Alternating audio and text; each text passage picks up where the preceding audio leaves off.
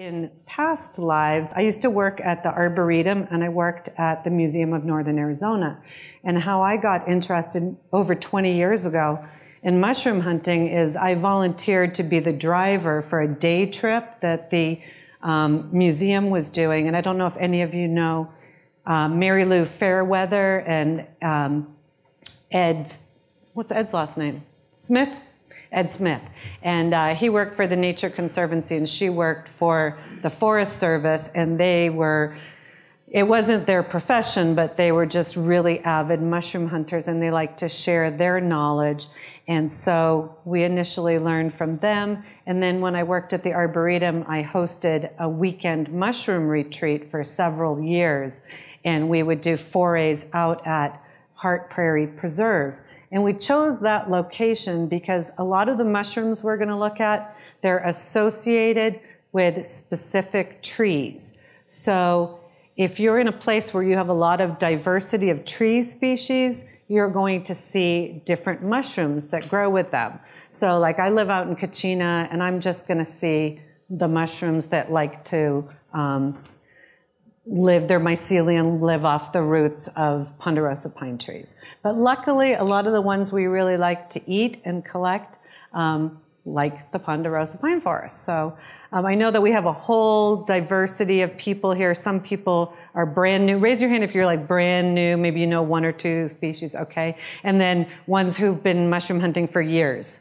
So we got just a few of those, okay. So I'm going to be talking more towards the beginning level, and my program today is going to focus on yummy ones we can eat and ones that'll kill us, and not a lot of the ones in between because there's so many different species. But I do encourage you to there are several books. If you're going to get only 2 books, Mushrooms and Truffles of the Southwest by Jack States was written, he was a biology professor at NAU, and it was written specifically for our area. So for example, I always wanted to find morels. We don't get a lot of morels here, but in some years when we do, we get a lot. And so I read this like a novel, like at night when I was in bed, you know, I would read every chapter of it. And one day I just woke up in the spring and we had had a warm, wet spring. And I said, I think that we might have morels this year. And I looked in the book and it said that you could find them around aspens and between 8,000 and 10,000 feet in the leaf litter. And we got in the truck and we went up to, I'm not going to tell you exactly where, because that's the thing. It's sort of like, you know, you don't bring up certain subjects, you know, religion, politics. With a mushroom hunter, you don't ask, where did you find it? The answer will be, you know, on the San Francisco peaks between 8,000 and 10,000 feet. So they will never tell you specifically their mushroom spot unless they're in love with you. So we went to the area where I thought they were going to be, and lo and behold, in the leaf litter with a little bit of snow melting, there were just morels, morels, morels. But maybe we have a year like that once every 5 to 7 years. Would you agree with that? Yes. So, but also if we've had a burn, so like down at the end of Woody Mountain Road where the pocket is, where the fire came up from Oak Creek, there were some morels that came up after the burn over there. Well, and the other one I want to recommend, and David Aurora, who is based in California, and he does a lot of programs. Telluride has an amazing mushroom festival, so if you really get into this and you want to learn more, you might want to attend the Telluride Mushroom Festival. But this is a wonderful book. This is his pocket guide called All That the Rain Promises and More, and it's just a really fun book. And you can look through it later, but it has keys. So when you find a mushroom, you can key it out, you know, doing a dichotomous key. So you're going to be looking for things like the cap color, what kind of gills it has, what color is the stem, is it growing out of a cup underground? You're always going to want to have a knife with you when you're out mushroom hunting. And you know, it's not just cute to have a basket. There's a reason for it. So you don't want to carry a lot of dirt with you. Some people, like Nancy, carries a brush. I usually just wipe it on my pants, but you can, brush off. If it's a delicate mushroom, probably brushing it is better than wiping it on your pants. And it helps you to see the true color, to key it out. And when you're walking along, the dirt and bugs will fall out. And also, if you have them in a bag, they're kind of banging up against each other, and you don't want to injure them. So if you're walking along, if they're Americans, they'll say, "Oh, are you having a picnic?" If they're Germans, they'll say, "Is there good mushroom hunting around here?" So anyhow, we'll get started. And this is an example of, we do have some Caesar's amanitas here, and I made a spaghetti sauce with these Caesar's amanitas. They're not normally super shiny like that. Those had just been washed. Some of the easy ones and the earliest ones to come out, and folks here said they found some oysters on bearjaw abano. A lot of times they like to grow on cork bark fir, and you'll see them growing in shelves like this on downed logs. And I have an example. So you'll see them growing in groups, shelf-like, on dead trees, and the cap can be white to gray. Even some have found pink, beige. The gills will be white, and they run down the stalk, so they'll go all the way down the stalk. They're not going to stop at a specific point. And if there's not always a stalk, but if there's a stalk, then everything is growing kind of off-center, kind of like an ear. And you'll see them growing in groups and masses. Now, the one thing that a lot of people don't like about oyster mushrooms, they can be really buggy. So the flies get to them quickly, and they'll lay their larvae in there. If you don't like maggots, mushroom hunting is not for you. So when you get home, I recommend putting them in the sink with water, and Nancy suggested putting some salt in the water too. And so the bugs will try to get out of the oyster mushrooms in the water. Maybe rinse it again if you don't want your what you're making to be too salty. I don't find that they preserve well, so that's one of the things is when you're out hunting, keep in mind, like, you don't want to get massive amounts of them if you're not going to eat them right away, because these, I would say the only way, and people can chime in if they have another way of preserving them, I would, if I had a lot, I'd saute them up and then maybe freeze the sauteed mushrooms. But the best thing would be to put them in a recipe right away. And something like a stir fry would be ideal for oyster mushrooms. Okay, now this is sort of the holy grail around here. And I know that some people have said that we have a different species here. I don't know if it's been accepted by the scientific community yet, but around the world, where it's known as king bolete and Boletus edulis, but then I know that the one that we have is rubiceps. And has that been accepted in scientific circles? Okay, so you'll hear it, and I recommend if you're getting into this and you're on Facebook, there is an Arizona Mushroom Society, and you can like their page. And what's nice about it is that people will put a picture and say, hey, I found Boletus rubiceps. Sometimes they'll just call them rubies. And they'll say, oh, I found them near Williams. So at least it gives you like, hey, like, we better get out there soon. They're popping. So I don't have any examples of edulis or rubiceps here, but I do have their cousin, Barosii.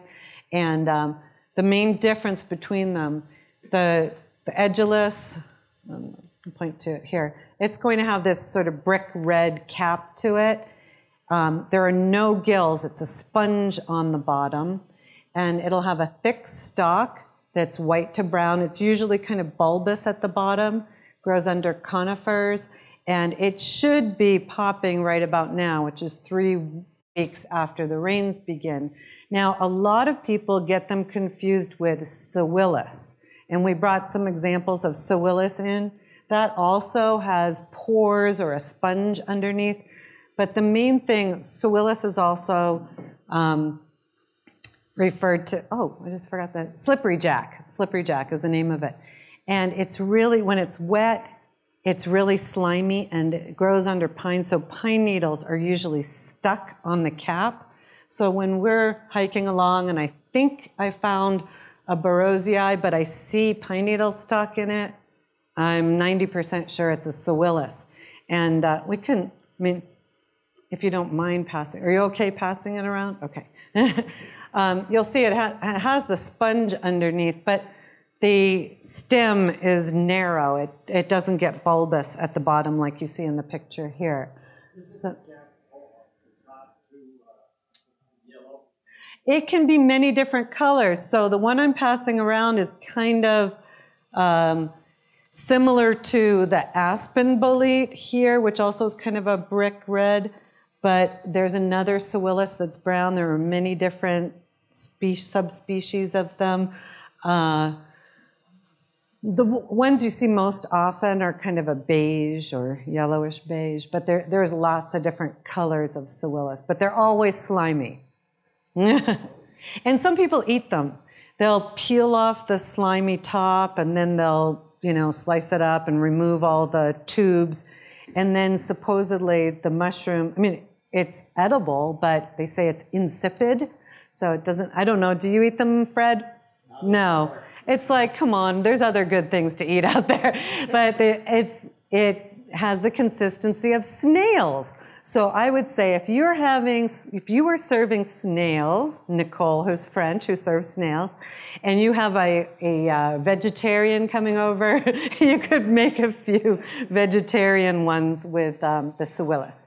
Does it absorb the butter or whatever? Yeah, yeah, it would absorb the garlic and butter, so that it would be probably delicious with the garlic and butter. So there we go. We can serve vegetarian snails. Okay, so this is what I was very happy that Nancy found some excellent examples of the Barosii. Are you okay with me passing it around? Okay. She's planning to slice it up and dry. Yeah, so that one is also delectable. And I have, what happened to the dried ones? I don't know where oh, I have them over here. I'll pass around the dried ones. So the Barosii that we're passing around, that's it dried. And you want it to be really firm to the touch. And you'll cut into it. And if it has a few larva holes in it, it should be fine. And like Fred was saying, that when you dehydrate it, all the little bugs will fall to the bottom of your dehydrator. I say, if you're also worried that there could be some maggots in there, just serve it over rice with a little bit of pepper and nobody will know. You like that one, Larry?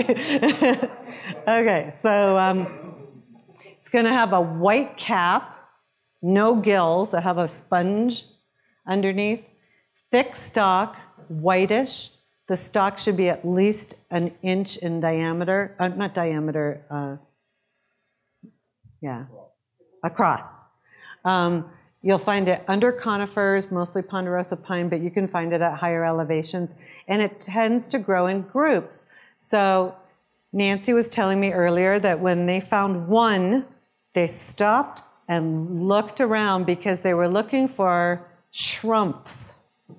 Those are mushroom humps where the needles are raised up, and a lot of times people will go mushroom hunting with a walking stick, so you don't have to bend over all the time to move the shrump out of the way. And that's where you find, is that where you found the really good ones? They had just popped up and they were under little shrump. And yeah, so when you cut the stem off, you can see if it's totally riddled with larvae or if it's looking pretty good. Sometimes you can just cut the stem off and the cap is okay. So Barosii is one that I would recommend. So I always get upset when it's like pouring on Monday, Tuesday, Wednesday, and I got to work until Friday, and then it stops. And I'm like, oh no, everything's going to be full of worms by the time I get out there, you know, on Saturday or Sunday. So you kind of want to go right after. And you don't want them hanging around. You want to process them right when you get home, or like within a day. Slice them up as thin as you can, and either put them in a dehydrator. We have kind of a two-step process. So my husband, Bob, will put a big screen in the basement with a fan under it just to like start the drying process, and then we kind of keep the dehydrator going all night to get them totally with no moisture left, and then we'll bag them up. Okay, aspen boletes, and we have some examples. I'm not gonna pass those around. They're starting to turn. They're kind of soft, but what's kind of unusual about them, the cap is kind of this orange brown. It also has the spongy pores on the bottom. The stalk has this scaly look to it, and it can be, this one's fairly narrow, but about an inch, and you'll find it exclusively under aspens. And when you cut into it, it'll turn sort of a purplish gray immediately, but that's fine. The one thing is when you slice it and dehydrate it, it's going to turn black. And it's delicious. It'll be dried black. So you might want to think of the recipes of what you're going to put it in, because it could make stuff look sort of ugly. But if you had like a deep brown gravy, having a little black mushroom in it wouldn't be off-putting. Okay, chanterelles. We don't have them so much around here. I have found some, but when I've gone up to Colorado, like around Telluride, Montrose, we've just found them carpeting the ground, and they grow in clusters. A lot of times you'll find them around rocks, and I have found them high up, about 9,000 to 10,000 feet on the peaks. And the cap is a bright orange yellow. The gills are not, so they have blunt edges, kind of like the veins on your arm if you had really muscular arms.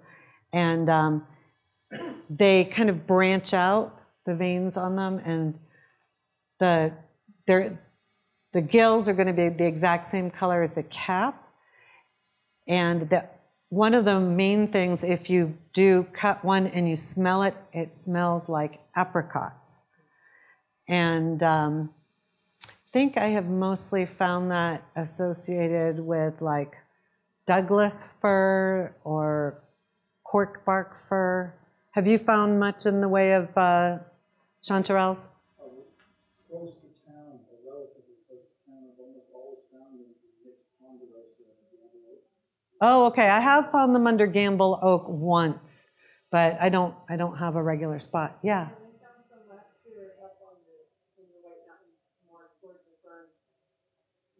Firs. Okay. Yeah, I've continued to look under oaks since I did find them around gamble oaks, but I think that was a really wet year. But since then I've only a few. But when I went to Montrose, Colorado, they were just like a carpet of them amongst rocks with lichen on them. Okay, so this is the most ubiquitous mushroom. Like if you're going to start out mushroom hunting, this is a good one to start with. I know some people from California have been leery of this, and so I should make a little side note, is when you get to know the mushrooms of your area, you are only an expert in your geographic area. If you go to travel someplace else and you see something that's okay to eat in your neck of the woods, it might not be okay over there. Like I know when I worked at the Arboretum, sometimes there would be Russian ladies who would go and they're picking all the russulas. Well, we have, and I don't know if I might have a picture of a russula later on. I think that in Poland and Russia, theirs are like, you know, that's fine to eat. But we have so many different subspecies. We don't have any russulas that'll kill you, but we have a lot that will make you sick. So with the lobster mushroom, what you have going on here is you have a edible but not delicious white mushroom that is brevipees. Forget the first part of it. Russula brevis. So it's this conical white mushroom that you wouldn't want to eat it until it gets attacked by this orange parasite. So I guess in California there are some poisonous mushrooms that get attacked by a parasite that look like the lobsters.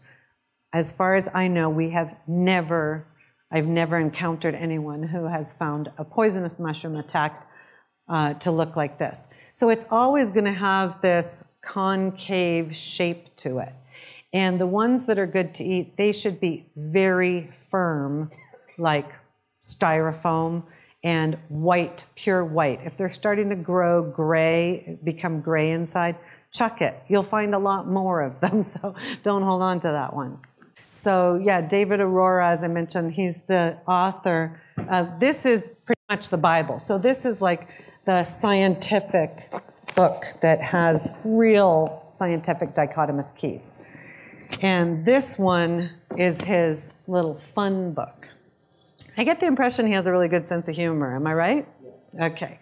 So this you'll enjoy reading. And oh, these are pages from his book. So there's little explanations and asides. And it shows you right here, this is what the Russula brevis looks like before it's attacked by the parasite. And then it becomes delicious. To some. Some people aren't crazy about it. I find it's best cooked fresh, and I would only saute it and freeze the sauteed rather than, I think it was pretty awful when it was dehydrated and reconstituted. Would you agree with that, Fred? I haven't tried my dehydrated ones. Okay. Yeah, I was like, no, I'm not going to bother dehydrating those. It just became very leathery and did not, reconstitute. You want a nice texture. You want to harvest them while they're white? So, when I say white, white inside. Okay. White inside. So, like I said, you're out there hunting, you've got your knife, and you're going to cut it off at the base. And you can kind of tell right away when you cut, and a lot of times they've got dirt inside the top of them, and there's a lot of dirt there. And so you cut it off at the base. If that looks pure white, then it might be worth collecting. If you start to see gray or brown in there, then don't bother. And it should feel really firm. And so a lot of people, like maybe when you were helping your mom in the kitchen, she said, don't put the mushrooms underwater, it's going to soak up all the water. Those mushrooms from the store they never came in contact with the rain, and they will soak it up like a sponge. Probably won't taste good in your spinach salad. But these are so filthy, you're going to want to go home and get the sprayer in your sink and just hose those things down. And I even use the scrubber on them, and you just don't want to be eating the dirt. So don't worry about these wild mushrooms, getting them wet if you want to wash them. They were just out in the rain. So don't worry about that. Okay. Yeah, so you're not going to see gills. The gills have been sort of eaten up by this parasite. You want the white flesh, and they're going to be under shrumps. So if you see some orange poking out here and there, and you see a lobster, maybe that one's a little dried out and old, but look for those lumps where you're going to find other ones. Okay, now this Caesar's Amanita. This one we collected for several years before we decided that we were confident enough to eat it, because most of the other mushrooms in the Amanita family are poisonous. Some poisonous to a hallucinogenic way, but not a fun way, like throwing up and you're in the psych ward at the emergency room. So yeah, so we'll look at some pictures of those. And then there are some amanitas that are deadly, that will destroy your liver. So this one we heard was really good to eat. And we have a lot of them growing around Flagstaff. And when you start to see them, that usually means the boletes are coming up as well. Now, one of the main things is this beautiful orange color. And these amanitas, they grow like an egg, and there's a veil, they sort of pop through the veil, and it'll have sometimes it'll still have a piece of the veil on top of it. So you can see here where it's kind of popping out of its egg. And they very distinctively have a orange cap. If it's been sitting out in the rain, that's going to fade. It'll be a light orange. It should be bald with just a white patch, not little warts. The gills should be bright yellow. The stalk is rather thick, and it's not swollen at the base. They grow in groups under pine trees, and you do not want to confuse it with Amanita muscaria, which, depending if it's been out for a while, it can look really similar. So if it's been in the rain, it can fade. So this used to be that orange that you see there, but it's been out in the rain. And this is a muscaria that might have been bright red, but it's been out in the rain, and so it's starting to look orange. So they look really similar. But if you look at the gills, do you see a big difference here? White. Yes. So the one that is okay to eat has orange gills, yellow orange gills. And the one that'll make you ill or psychotic has white gills. Now, supposedly, this is the whole Santa Claus and flying reindeers come from that. You can Google it. I'm not going to get into it. Okay. So now, after we were so excited, we were finally, confident enough to eat these. We're not really that crazy about them. They're fishy. So, and I have one that's rotting there that's really smelling like fish. And I make a risotto with shrimp that I'll put that in. And so that's a nice complement since the mushrooms are kind of fishy themselves. Okay, so that's what the other one, the Amanita muscaria or fly agaric, that's what it looks like. And we get excited when we see those because we usually see the boletes, the king boletes or rubies around the same places where these are growing up. And they're just so beautiful. I think they're the most beautiful mushrooms. So that one has a bright red to orange cap scattered with warts, white gills, white stalk. It's going to be bulbous at the bottom. And they're found in groups, pine, spruce, and it refers to it as toxic. Now, supposedly, reindeer eat those. And then people like shaman in Lapland will gather the urine from the reindeer who've eaten them, and then that will get you high. But you know what? That's too much work.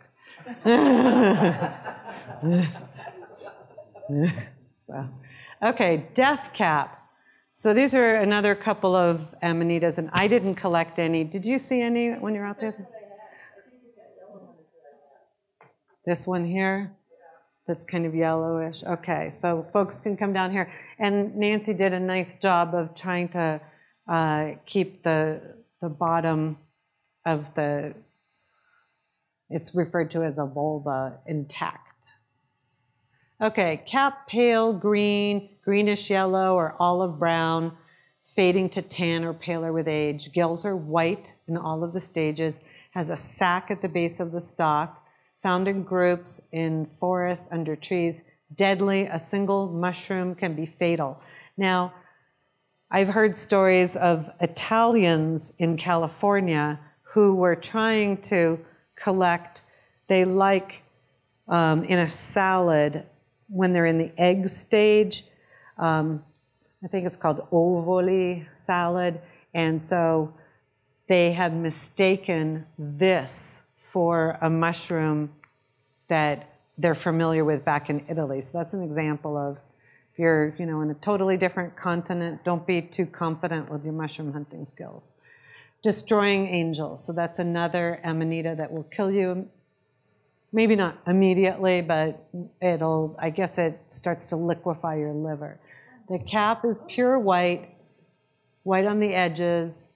Gills and stalk are white, sac or cup at the base, always growing near trees, especially oak, and it's deadly poisonous. So, Apples in California, they have a distinctly allergen, chlorine, bromine smell. oh, okay. Yeah, and so, you know, a lot of times, well, I've had questions like, if animals can eat it, can we? You know, I saw a deer eat it. I saw a squirrel eat it. No, just because they're eating it. And who knows if they're still alive after they took a bite out of it. But there are some that deers and squirrels eat that just aren't tasty for us. So I wouldn't, yeah, and if something smells bad, it probably is not going to taste good. But we have an example of this Pholiota here that smells really good. It smells like garlic, and supposedly Basque sheep herders ate it. But it, in David Aurora's books, it says it causes gastrointestinal problems. So I'll just eat, I'll stick with the garlic and the regular mushrooms. Okay, so I'll just quickly mention some other common mushrooms. These cap ones over here, we don't collect them to eat them, but they're fun, especially if you have kids around or adults you want to amuse. Yeah, that's a cup fungus. So if you go up really close to it and you blow on it right in there and you move away, it'll take a second, and then the spores will make like a puff of smoke. You know, it'll be like a delayed reaction. It'll just like shoot out its spores. So it's like fun with mushrooms. And I say, if you can bring a kid with you, they're lower to the ground, so they see more stuff, and it's fun. It's like going on an Easter egg hunt. Oh, this isn't the greatest picture, but these are wood ears. So I don't know if anyone has ever had Chinese food that has wood ears in it. They're supposed to have really good medicinal properties, and they're usually growing. It's like you see the back of the ear from the top, and this is on corkbark fir, on downed trees, and I'll tell you exactly where I found a lot of these is on the Humphreys Trail, where when you first started, you see so many dead, fallen over corkbark firs and spruce, and so you'll see them on the logs, and you want them to be pretty firm. They can get really jelly-like if they're gooey. They're no good anymore. In a real hot and sour soup, there's usually sliced up wood ear in there. It's kind of has a jelly-like texture. That's very good. Russulas. So this is what I was saying before, that a lot of Polish and Russians will go out in the woods and they'll just go crazy over the russulas. There are many different species. I recommend looking at All That the Rain Promises and more. There's one in particular whose name is Russula emetica. So you can tell from the name that it is going to make you throw up. So you really need to know how to key that out. And even the ones that are edible, they're not considered to be that delicious. I know that a lot of Polish people, they'll pickle them. So they can have them. I'm not interested in collecting them myself. But I guess if I had a good recipe, it might be good. Okay, so and I have examples of coral fungus here, and they're pretty cool to look at. They look like coral from under the sea. It has been reported that they will cause, they have a laxative effect. So I'll just leave those in the woods. And then this one here that's a little, is that a club coral? That's considered to be sweet. I've never eaten it. Have you eaten it, Fred? Okay. Is it good? Mm-hmm. Oh, okay. Yeah, I don't know how you I don't know how you prepare them. Okay. Okay. Well, we have found them, but we've never eaten them. But I'm not a dessert person anyway, so. Okay, and then, oh, this is when I was in Colorado, and those are all, it's not a great picture, but those are all chanterelles. There are a lot of chanterelles to be had. So it's a fun thing. It's hard when you're traveling, if you're just in a hotel room and you're out and you're like, there's all these mushrooms, but I can't do anything with them. So get yourself an Airbnb if you're going to go mushroom hunting where you've got a kitchen. And, you know, as I said, you could just soak them, hose them down, make sure you get the bugs out of them, get the dirt off of them. And chanterelles dry pretty well also. So this is step one of our dehydrating process, just to make them smaller so we can fit more in the dehydrator. People also pickle mushrooms. I've seen people jar them in oil. I haven't eaten the mushrooms. I think that would be more of like an Italian way of doing it. And then freezing. I would usually saute first and then freeze. And then you can add them to recipes later. And that's pretty much what I have for the presentation. And I recommend that you get yourself some guidebooks and just get comfortable with a few species. Maybe, follow the Arizona Mushroom. There's the Arizona Mushroom Society page, and then there's the Arizona Mushroom Forum, which I think is part of what they put out there.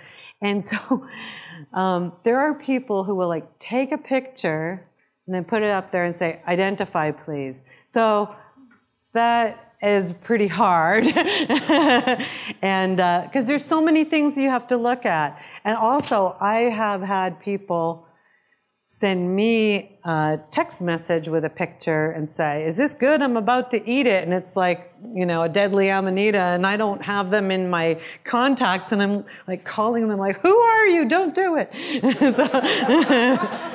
So, just get to the point where you're really comfortable and you've keyed everything out, and start with, of course, the lobsters are pretty obvious. I think the boletes, the only thing that you might confuse them with is the Sewillis, which isn't going to kill you, but if it's spongy and slimy, then it's probably the Sewillis and not the bolete.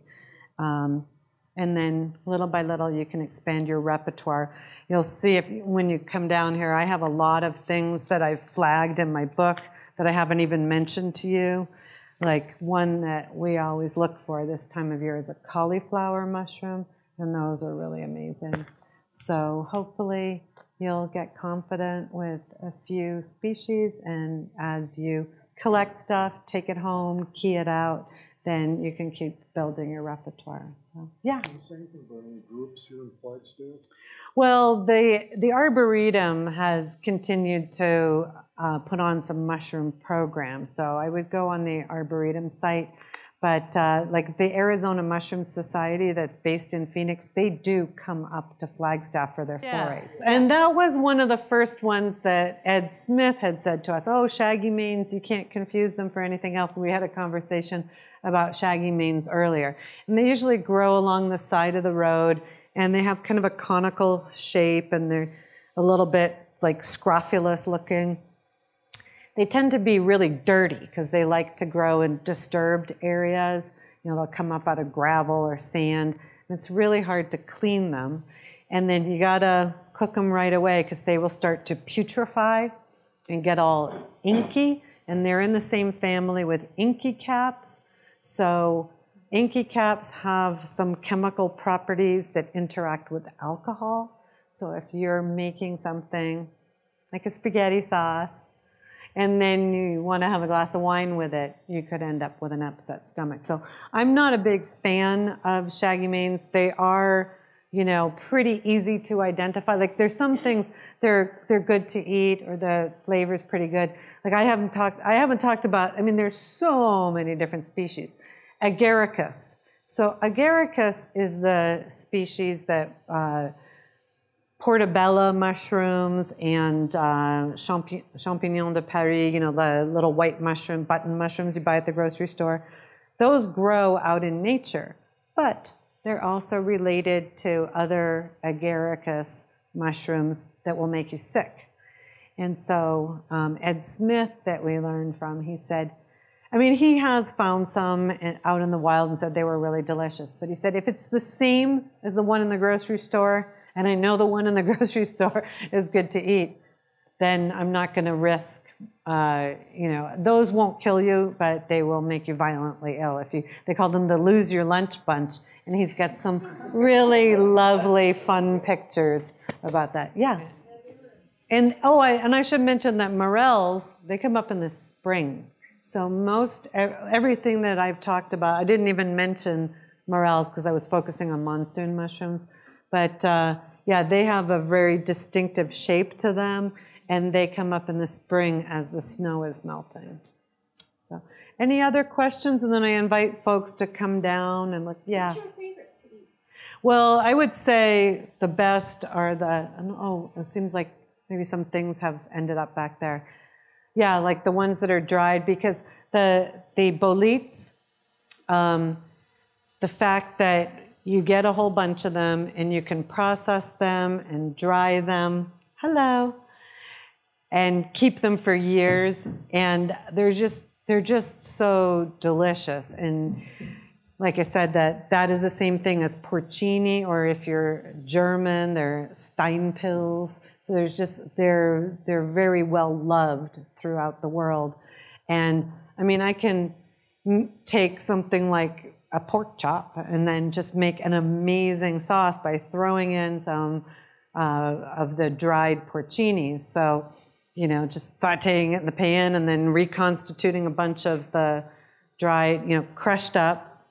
So you don't have to worry about slicing them so perfectly, because you're probably going to end up crushing them anyway when you make your sauce, and then just kind of reconstituting it, and maybe with some sour cream, salt, and pepper. And then you got this amazing sauce with the pork chop. So I love those. Yes. And what I was starting to say earlier, if you are going to send somebody a picture, like put something in for scale. Make sure it's like a really high quality picture that you send them. Maybe they're opening it up on their computer, not just on their phone. Yeah, so if you send it as a text, they're not going to be able to open it up on their computer. But, I would say like an etiquette, if you did want to put it up on the mushroom forum, people seem to appreciate it better if you tried to make an effort yourself first to identify it and say, I keyed this out and I think it's a blah, blah, blah. Can you confirm that for me? And maybe get a picture from the top and a picture from the bottom. But yeah, like anything, if you made a little bit of an effort on your end, people are pretty good about chiming in, saying, yeah, that's, and make note of where you found it. So, if you said I found it on such and such a kind of a tree or under that tree, so you'll provide people with that information. Yes. Well, I definitely don't pick the ones that are deadly poisonous and carry them around. Oh, and that's a really good question that you have there. So if you did want to collect a whole bunch of stuff to take home and key out, bring some paper bags. So like these little lunch bags that Nancy brought. I just have like little Bookman's bags or whatever. You might want to sequester the ones that are questionable. So like I might have my good mushrooms to eat in here, and then I feel like keying out these questionable ones in the bag. And I like the paper bag, number one, because like sometimes people will bring me stuff that's in plastic. It is giving off moisture and it's deteriorating really fast. So it might be hard by the time you get home. You won't be able to tell the color or anything anymore because it's already started to deteriorate. The paper bag soaks up the moisture. And then if you don't have time that night, maybe you did on a Saturday, you headed to a party, you feel like checking it out the next day, put it in the fridge, close it up so your spores don't get all over your fridge. Or keep it in the paper bag in the fridge, and then it'll stay pretty fresh for the next day when you can key it out. Yeah. Oh, that is, I did not even talk about spore prints, but when you're keying stuff out, that is one of the characteristics you're looking for, the color of the spores, especially with the agaricus, because there are, like, I've seen beautiful agaricus coming up in my yard, and Oh, when you're doing your spore print, I recommend putting it on a magazine. Because if you put it on white paper and the spores are white, you're not going to see anything. And if you put it on dark paper and the spores are dark, so if you get a magazine or a newspaper, then you'll be able to see, are they brown, are they white, are they green? So the agaricus that usually comes up in our front yard, it drops green spores when I do a print. So you cut off the stalk and leave it overnight on the paper. And the green ones are definitely like when they say green around the gills, those are the ones that make you upset, like vomit, yeah. So I recommend that if you have questions, you want to look at some other mushrooms we have here. There's even bract fungus to come on down. And we have some people here like Nicole and Bob and Nancy who offered to answer questions. Sounds like Fred might be able to answer some questions too. If you want to, and if there was, this is not, but people use it, they call it an artist's conch, and you can kind of like inscribe things in it, and it dries, and yeah, kind of make designs in it. Yeah, and if things ended up at the top, if you want to bring them back down, that'd be great. Thank you all for coming. Appreciate it.